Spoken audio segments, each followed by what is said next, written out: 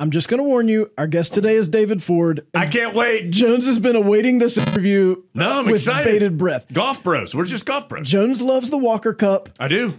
He has been talking about this for months. I'll just get out of the way. You guys go. No. David, thanks for being here. Yeah, of course. Dave, okay. So if you've been listening to the pod, you know recently Team USA was essentially just Carolina extended across the pond and big comeback to beat Great Britain and Ireland. Okay. How much smack talk is there in an event like this? And is it equal to, less than, or greater than like when you get into match play, like in the NCAAs? Like, what level are we talking here? Yeah, I'd say it's not any. There's no direct smack talk like with the opponents. I think it's more.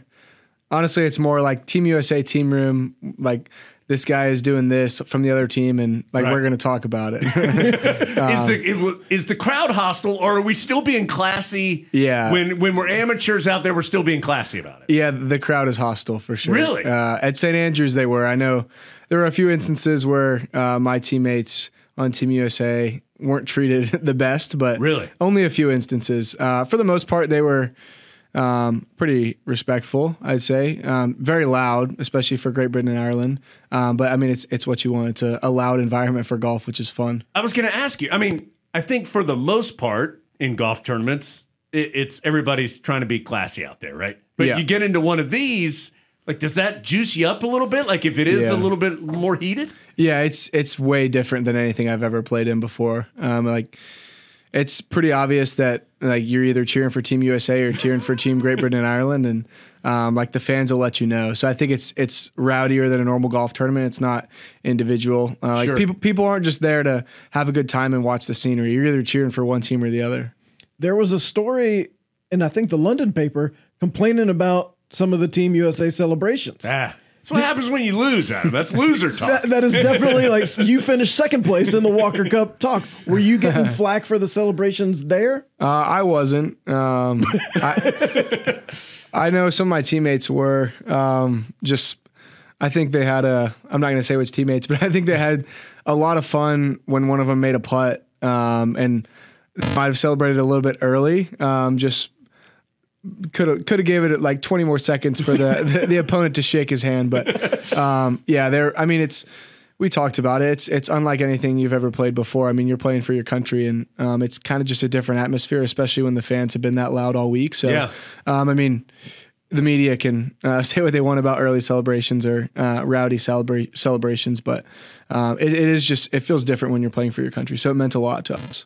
When was the first time you realized that it was different? Like, as you're doing it, when was the first time you're like, oh, this either feels different or looks different, something's different? Yeah, I think it was, it definitely wasn't in the practice rounds. Like the practice rounds, I thought there were going to be a ton of people. I guess we played in a Tensum for 2 holes just for the media. Team USA, just everybody on Team USA played together the day before the tournament. So I think it had to have been Friday morning. And I thought there were going to be, I heard there were going to be like 1,000 people just watching our practice round group for those 2 holes, but there were only like 100, maybe 200. And it was mainly just friends and family. So, but then we show up on Saturday and there's quite a few people and definitely a lot of people on the first tee. And it was pretty nerve wracking, but really exciting. That was kind of, I guess the first tee, the first day was when I realized that there were a ton of people there and it felt different. That's a sweet shirt. Do you just get awesome golf stuff all the time? And you can see this on the Gold Feed. All the gear is cool. The hat's cool. Yeah. He's got on cool shoes. Like, head to toe. Is that just David's golf life? Swag. It is amateur golf life. I'll say it's nothing that I've picked out for myself. Like if it's cool, then it's not my own style. It's not my own doing. But yeah, this shirt is brand new. The tag came off of it yesterday. I was going to wear it during the USAM, but I got eliminated early. So it was actually my final round shirt. So it's like USAM or come on the pod. Yeah. Which one of these am I going to wear this awesome shirt for? It worked. It's clean, so it worked out perfectly. There's a lot I want to talk about. Okay.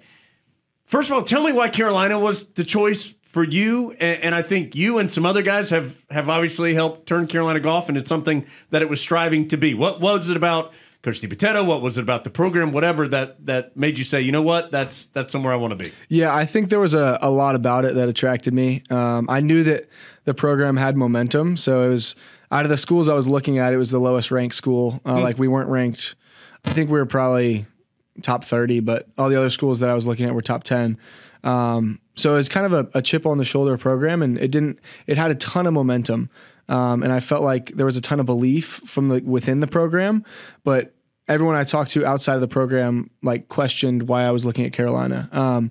So I mean, that just kind of invited me more to be like, all right, what's going on here? Like, why don't these people see it the same way I do? And then ultimately, I'd say what solidified the decision was talking to Coach DiBattista. And I noticed after a round I played in junior golf in August 2018 or 2019, I guess, that I had a bad round, and I wanted to call Coach DiBattista because I felt like he could encourage me and like instruct me in how to play better the next day. So after that, it was kind of cut and dry, and all I had to do was just silence the doubts in my head of like, all right, this program will be good. And like it does have momentum because UNC golf was doing all the right things, and I just had to trust that. What has helped it take those steps that you thought you saw the potential that the program could take? How have y'all actually taken those steps? Yeah, I think it's been a culmination of a ton of things, and the list is too long to say them all, but I think it all starts with Coach DiBattista's passion and his drive to get better and like to see the program succeed, because I've never met a guy who's more dedicated to making a golf program better. And just the details that we've gotten better every single year somehow, and we've brought in players after years that we've had that are amazing. We've brought in players that are great players, but it seems almost impossible to to do better than we did last year. And like Coach DiBattista always makes a point to like continue to improve. And there's so many things that he does just day in and day out and works so hard that you just don't find in any other coach. And I've never seen a guy more dedicated and a guy more passionate to making everyone better that's around him. When I've seen you play, I think passion's a good word to describe how you play. Like, for the most part, you keep it even keeled, but every now you can tell when like you're ready to go. How do you try and keep those emotions in check when you're out there on the course, especially in a big moment? Yeah, it kind of depends. I feel like I kind of have two gears, and it's either like no facial expression or a smile after a bad shot, and just try to like not care as much, like try to care as little as possible about the bad shots.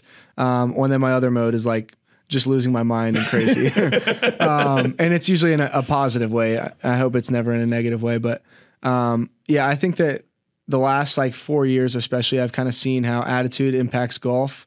And I feel like I've been blessed to like just kind of see how those two are related, and then use my attitude and a positive attitude on the course to make me even better and perform better when the times are hard on the golf course. And I feel like just keeping a positive attitude has like served me really well in my, I guess, the last 3 or 4 years. And then obviously when something good happens, and it's usually not in an individual tournament that I'll go crazy. It's the only 2 times I feel like that I've really lost my mind is at nationals this past year in May, and then at the Walker Cup a few weeks ago. So just when it's all on the line. Yeah, when it matters the most. Yeah, when I'm playing for either my school or my country, I feel like it means way more to me. Yes, David Ford. All right. You said attitude. Like, I find, and now granted, I'm not as good as Dave Ford. Other than this one time, I almost hit a hole in one with Tyler Hansbrough on my playing group, but don't worry about that. How do you not get down? I mean, every golfer is going to have a bad round, a bad shot, whatever. How do you not get down? How do you keep the attitude positive? Because it feels like a sport to me where you could very easily get negative. Yeah, it's. I mean, I haven't played that many other sports, but I think it's the game that beats you down the most. You win an incredibly low percentage of the time. So I guess there's 2 things that I've really focused in on the last few years that have really helped me. And the first is positive self-talk. And that's something that we talk about as a program of like, if you see someone out there like talking down to themselves, they're probably not going to be like in a good headspace. So positive self-talk is huge. And then it's honestly really simple for me is I have Bible verses in my head the entire round. And that's kind of, if I'm thinking about those verses more than I'm thinking about thoughts like shots and golf and just like anything related to golf, then my attitude is going to be more positive. So yeah, I have Bible verses going before every shot, and if I don't, then my attitude's usually not in as good of a spot. So If you ever see me behind the ball and just staring at the ball for like 10 seconds, I'm usually thinking of the verse, and however long it takes me, that's when I pull the trigger. So yeah, it's really simple. Like I feel like the Lord's thoughts are better than my thoughts. So like, why wouldn't I keep those in my head? Yeah. That makes sense. Yeah. I think now I'm just going to start telling you good things about the pod all the time. Yeah. Jones, you really nailed that interview. That was great, buddy. You edited that one up really well. How did you drop in that audio? Every golfer on the Carolina golf team is probably the best golfer that anyone around them had really ever seen before. And then they got here and found a bunch of guys who were also really good. What's that like in practice, and how do you find the kind of person who that appeals to instead of being mad that they're not the clear-cut best anymore? Yeah, I think it takes a special group of guys, and because if everyone is super competitive and super mean to each other, then no one's going to like each other. And luckily this year especially, and I think last year as well, we have a group of guys who are super competitive and all really talented and really highly ranked, but also a group of guys that we all like each other. And I think that's really hard to come by, but the fact that we enjoy hanging out together and enjoy, I guess, just like low-key banter, just in the van ride, just something stupid. We're all idiots at times, and it's really fun with the group of guys we have. And I guess that's kind of what keeps it mellow, I guess, if you will, when we are really competitive. Low-key, that's the back half of every show. Low-key banter. That's banter. How we normally do it. Yeah. Tell us a little bit about Findlay renovation, what it's going to be like for you as a player. Because, I mean, I think we're hoping right in the next month, maybe a little longer than that it's going to be back and ready. What are you guys anticipating with the renovated Findlay? Yeah, I think it's open to us now. I think the guys actually got around in this morning. Oh, good. My clubs are still in New York, coming back from Scotland, but that's what happens when you win the Walker Cup. Sometimes you just got to wait. Mine were the only clubs that got left behind too.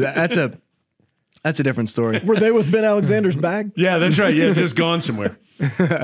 But yeah, Findlay, we're really excited about it. I think some of our facility is done and usable, and then the golf course is playable for the UNC golf teams right now.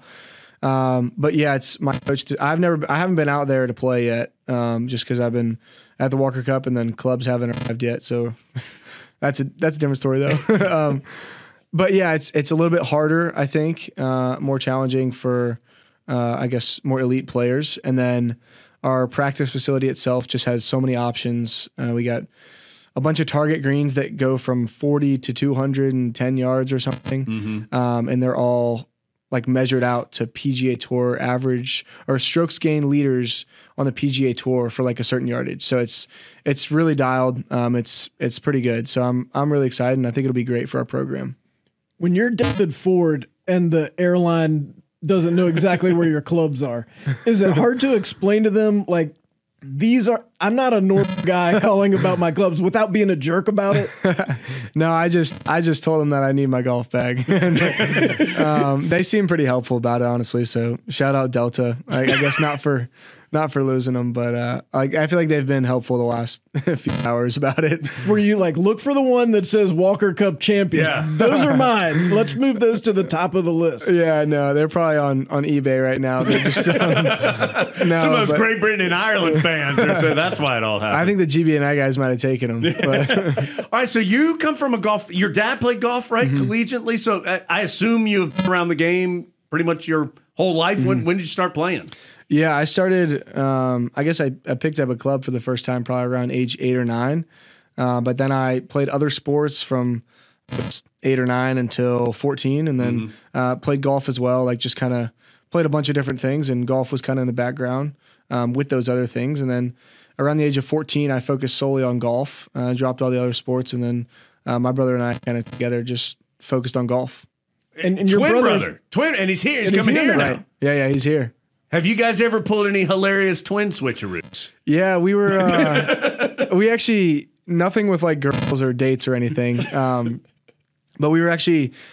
Somebody asked me this a few weeks ago too. Just with him coming to Carolina and me being here, it's kind of. I've gotten a lot of questions about it. So we were in high school. We went to the same high school, really small high school, And we were in class one day, 2 different classes, and we just decided that before the class, obviously, we were going to switch classes. And so I went to his class, he went to my class, and then all the kids in the class knew that we were not in the correct class, but the teacher had no idea. So and then at whatever it was, 12 o'clock, we set a time like, all right, 12 o'clock, meet in the hall. We're going to switch back. And so a high five on the way past each other. Halfway through the class, we switched back. And I don't know if the teachers ever found out, but all the kids in the class knew. Right. So yeah, it was fun though. You're left-handed, right? Correct. Is your brother left-handed? He's right-handed. Oh man, okay. So this will be easy to when I'm watching you guys next year. It'll be totally easy. Yeah, a lot easier. What challenges are there as a left-handed golfer, if any, that other people don't think about? Yeah, I honestly I forget I'm lefty sometimes because I haven't really thought of any, but I see another lefty. I'm like, man, that guy swings kind of weird. Like it's backwards. But no, I don't really think there's much. I think at times there's an advantage just on certain holes, but sure. Yeah, I don't feel like for the game I have, it's any disadvantage. Are you left-handed in everything you do or just golf? Yeah, everything I do. Okay. Because sometimes you get people who throw one way and right the other way. Yeah. Hubert Davis writes left-handed and does everything else right-handed. Oh, there you go. Shot right-handed. Yeah. There you go. When you're not playing golf, what are you doing that's fun? That's a good question. I just started trying to learn guitar. Oh. Yeah. David, leave some females for the rest of Chapel Hill. Well, I'm on the men's golf team and I play guitar. He said that was my next thing. No, I'm just kidding. Yeah, no, I think I don't have a lot of time recently, but I think that if I do have time, then guitar is something that I think is fun. I'm not good at it yet, but I intend to continue to learn guitar. So I guess that's my thing I'm trying right now. Do you ever get tired of playing? Because golf for so many people is relaxation. It's their getaway. But for you, it's your everyday. Does it ever get tiresome for you? No, I don't think it does. I've thought about it, I guess, in the last, just with how much golf I've been playing a ton. Yeah. The last 8 or 9 months. We had a really busy spring, really busy summer, and then the fall has already been busy. So it's with how much golf I've been playing, I guess there was a time where I was like, do I really like golf? And like every time it was like, yes, like I enjoy playing golf and I enjoy being on the golf course with people and not necessarily like meeting new people, but I think just seeing all my friends at amateur events and even professional events, just seeing guys there that's one of the things I like about it a lot. And then going out and practicing by myself hasn't gotten old yet. So when it does, I might reevaluate. But yeah, I think I really enjoy golf and that's why I play. How do you avoid a couple things? One, the massive farmer's tan, and then 2, like you see the guys who got the hat on, and you know what I mean? Like they're like bright white on their head, and then the bottom of their face is like sunburn. How do you avoid it? Well, yeah, I got hair to. Yeah, that helps. See, I mean, you and I are talking different languages right there. But yeah, I wear a hat. Stuart Sink's the worst, right? Yeah. I mean, awesome player, but right. Oh yeah, I didn't mean like worse. Like that Stuart Sink guy, British that Open Championship. That was fake. No, I meant like for the the hat.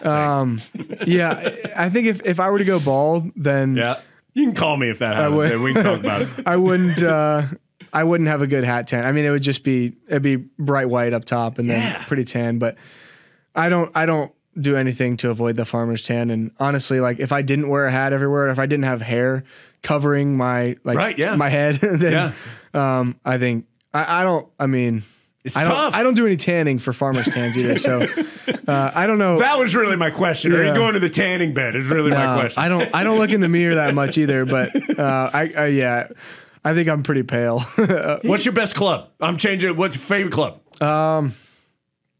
I guess it changes. Right now, it's my putter. Like that.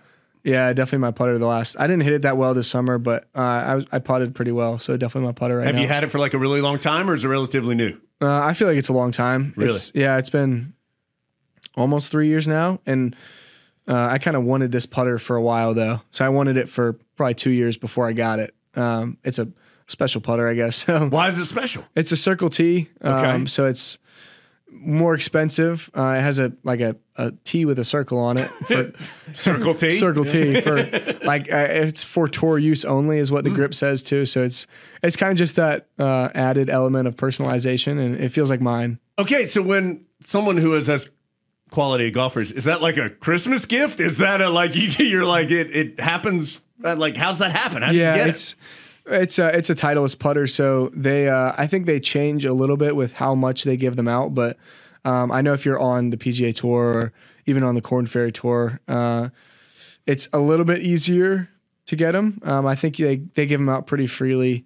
But if you're an amateur, it's difficult now to get them unless you're a top ranked amateur, like top 10, top 20 in the world. I think it's a lot tougher, but yeah, it's the Circle T's are hard to come by right now. So did you get like a call from the Circle T boss? Like, David, I got some news for you. Like, how does it occur? Yeah, I was asking for it for a while, and then I got a text from the Titleist rep that I'm close with, and he sent me a picture of the putter while I was at a tournament, and it was before the final round of a tournament. I was playing well, and then he sent me a picture of the putter, and my mom showed it to me on 14, the last day, 14, and she was like, here, like, this is the putter that's at your house right now.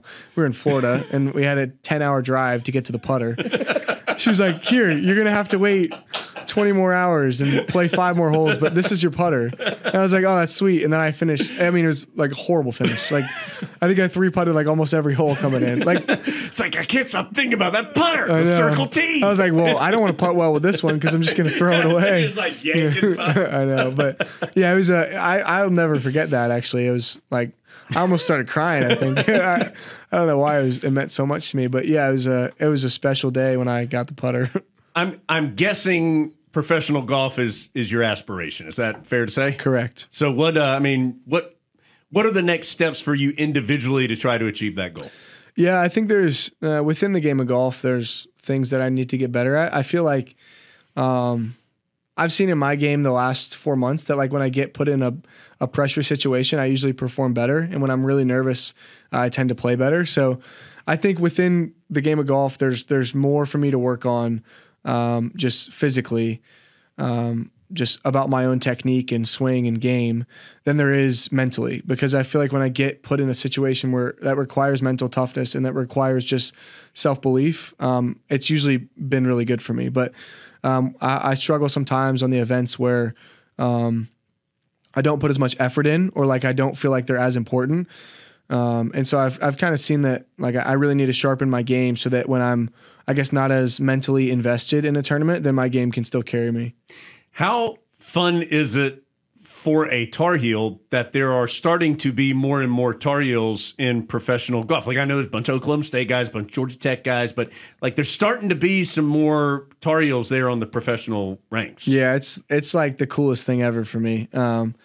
It's something that when I was recruited, all the other schools that I was getting recruited by had by far the most players on tour, the 4 other schools. They're Georgia, LSU, Georgia Tech, and Oklahoma State. And they all have way more tour players than UNC. And UNC had like literally 0 in the last 10 years. And they all used that when I was being recruited to say like, why are you going, like, why would you consider this school that doesn't have any tour players? And the UNC coaches told me like, you don't just get a magic wand at a school, and like guys don't just go on tour like as a magic wand. And, that was the hardest thing I think about committing to UNC is like believing that was true because all the other schools told me it wasn't. So it's awesome to see now, to look on just at the trajectory of the program and know that we have a lot of guys who are probably going to be on tour. And then seeing Ryan Burnett, Ryan Gerard, Ben Griffin, those guys play so well. It's a testament to how well our program has grown, and just like how much Deebs has put into the program, Coach DiBattista. And it's the coolest thing ever for me. Carolina's the number 1 team in the country this fall. The season begins mid-September. Jones has consistently said he feels like the NCAA golf championship one of the hardest to win. It's got to be hard to win. You got to play well for so long. It feels like it. Well, you've seen it up close. What is so difficult about winning in this sport at the team level at the NCAA championship level? Yeah, I think there's a lot of factors that go into it. The first is that golf is really hard, and getting 5 guys to play well in the same week is super hard. And then I think there's also a factor of home course advantage. I think that Arizona State had an awesome chance to win the last 3 years, and they had a great team to do it. And I know how much they played Greyhawk, and I know how little we got to play Greyhawk just in the national championship. But I think that where the course is has honestly something to do with it. But at the end of the day, I mean, all we can do is control our own game and what we do as a program. So I think that there's a lot of factors that go into it.